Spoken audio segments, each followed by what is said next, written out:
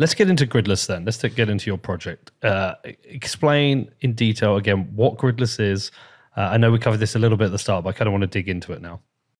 Yeah, so we started off just looking at different energy and the mix of it, and there's opportunities to go after some of the larger energy generation and grid connected energy if you wanted to in Africa. But the real benefit of gridless is going to the places that are not well connected, that don't have a good grid.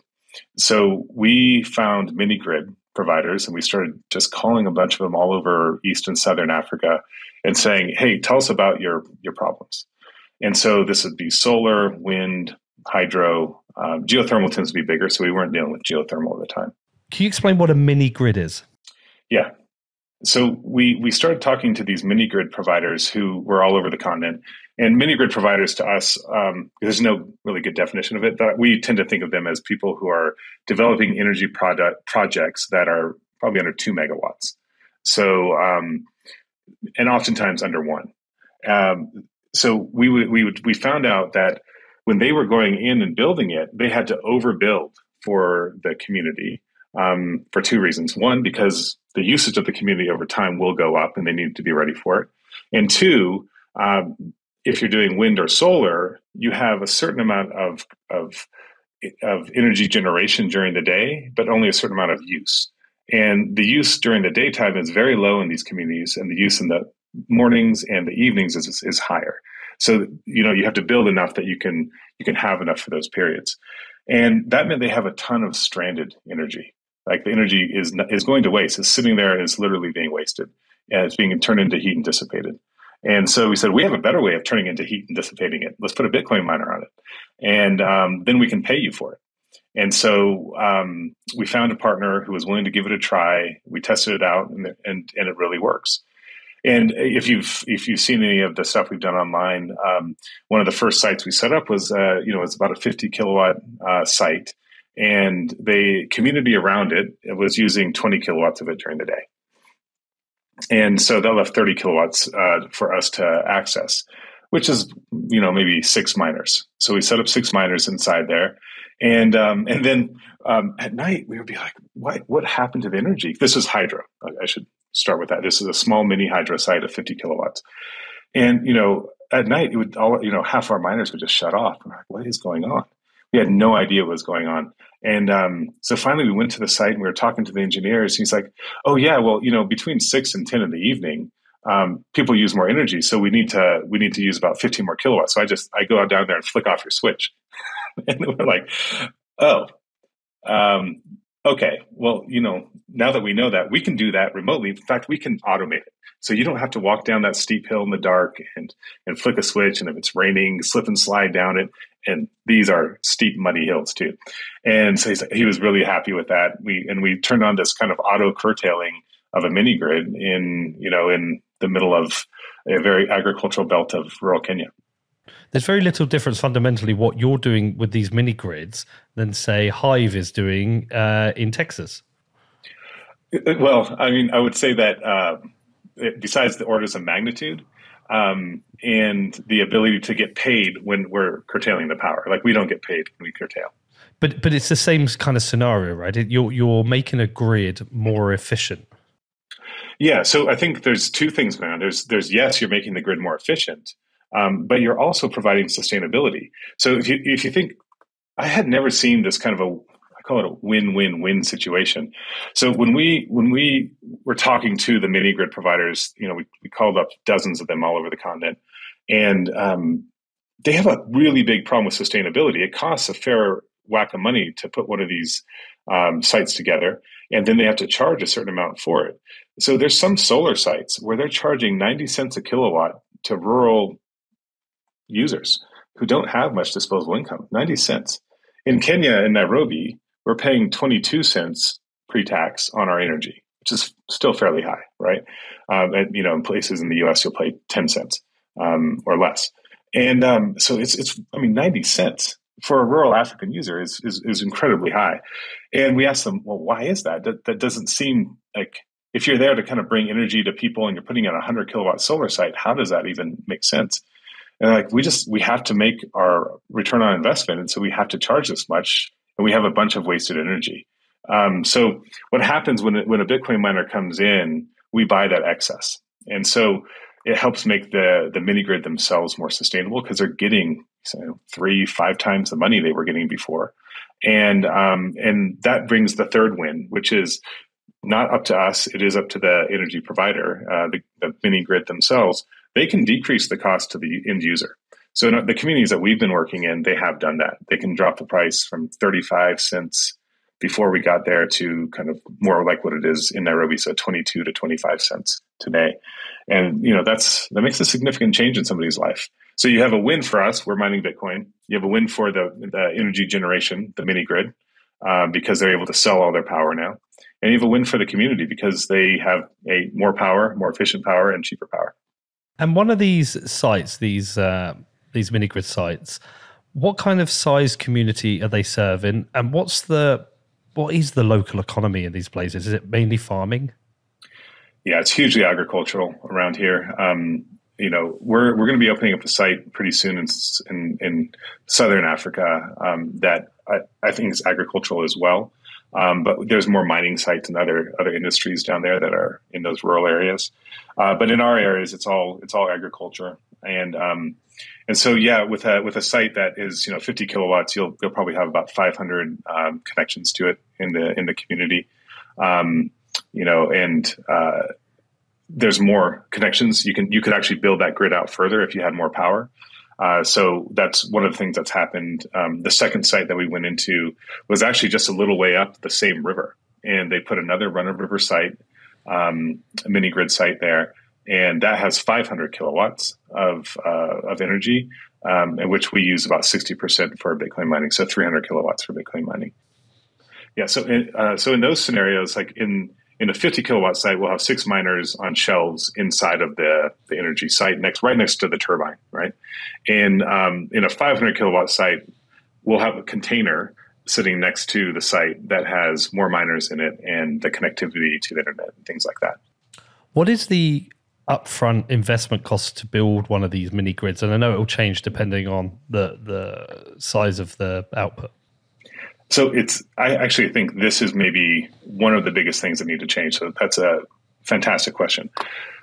So our partners, if they're building a mini grid that's 200 kilowatts, that's going to charge them about $4,000. It's going to cost them about $4,000 per kilowatt to build.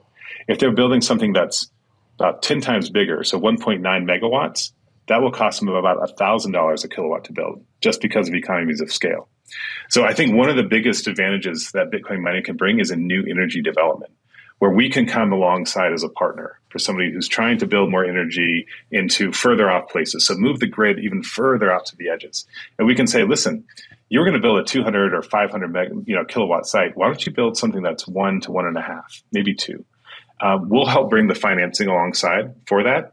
And then the Bitcoin mining will backstop the financing of that for the first however many years until it's paid off. And I think that is one of the biggest promises of electricity generation across Africa that I've seen in my whole life. Yeah, the reason I ask, because it feels like that is a initial investment that could be high tens, but possibly hundreds of thousands of dollars just to get the site operational to serve an agricultural community of maybe 500 connections. And so I was just wondering of the economics of it. It seems like a very tough market. Yeah, you've talked about these communities maybe having people who don't have a lot of money, aren't paid a lot. I mean, I might be wrong here. These farms, these agricultural areas might do okay economically, but it still feels like a tough business.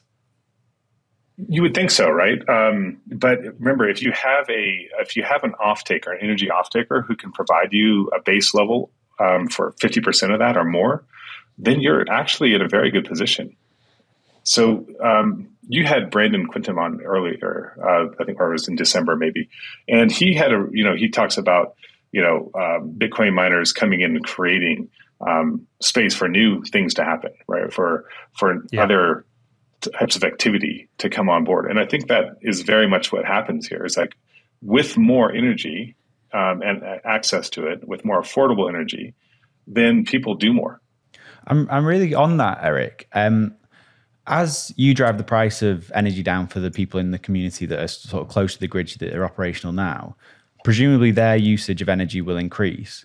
So what does Gridless plan to do when that happens? Is it like you move on and you seed a project somewhere else and kind of grow it again, or do you actually grow out the grid in the same location? So our partners grow out the grid in the same location further. What we do is the more energy that's needed by the community and small businesses, then we decrease our usage of miners and we move them. And that's written into our contracts. And in terms of the kind of testing work you're doing with this at the moment, how well is this working? So it's working really well sometimes, and then other times it just like falls apart. So like, was it 3 days ago, we lost internet connection at one of our sites for 13 hours. And so our miners were sitting there mining away the whole time, and we didn't earn a single, Bitcoin or sat for it.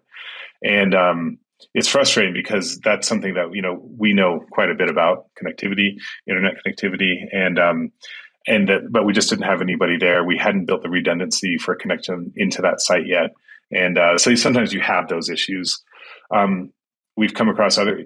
This is where when you're in the trenches, it's different than in theory land, where the rainfall this year was really poor in Kenya.